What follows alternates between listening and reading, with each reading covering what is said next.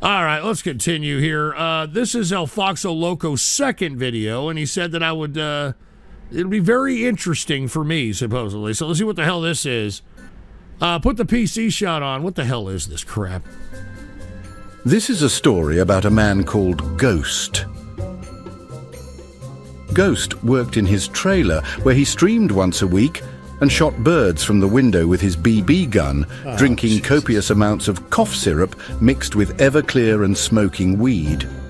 Orders came to him through a monitor on his desk, telling him what impressionable males to send illegal estrogen medication to. Fuck off, Ghost relished every moment that order came in, as though he had been made exactly for this job, and Ghost was happy.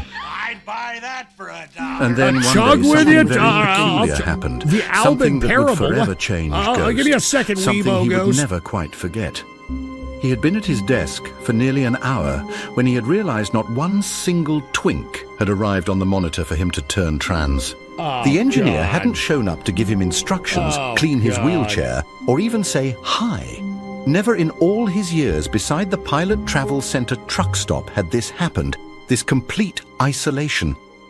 Something was very clearly wrong. Shocked, frozen solid, Ghost found himself unable to move for the longest time. But as he came to his wits and regained his senses, he wheeled back from his desk and rolled out onto the streets of San Antonio. Great. This is great, dude. Give me a break. All right. This AI shit has just gone way out of proportion. I knew that this was going to happen. You know that? I absolutely knew this was going to happen. And of course, we got El Foxo Loco here to rub it in our faces. And, he doesn't talk like Alan Vyaxeloff, but you know what I'm saying.